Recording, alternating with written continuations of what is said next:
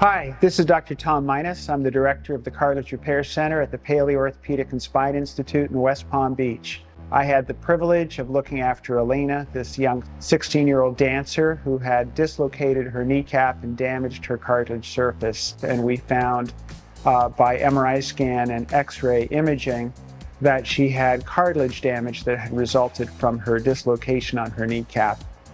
And so we proposed a reconstruction that would actually realign her kneecap so that it would track properly, it would move properly, and we would repair the cartilage damage on the back of her kneecap with her own cells that were cultured. So this is done as a two-stage operation. So the stage one, we do an arthroscopy, we evaluate the damage on the kneecap, we determine how much cartilage we need.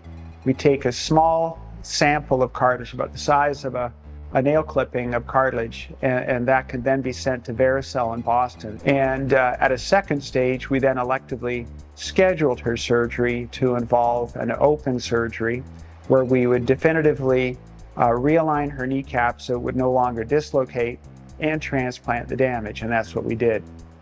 So that surgery took about an hour and a half to do. She stayed in hospital overnight, but sometimes that can be done as a day surgery, and we just made sure that she got the correct rehabilitation before she went home. So far, so good. Fingers crossed. Everything has gone well for her.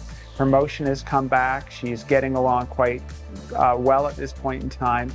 And our success rate with this treatment in young athletes is about 92%. This is what we hope for Elaina. This is what we expect for Elaina. And so she continues to do her rehab, and everything is going well.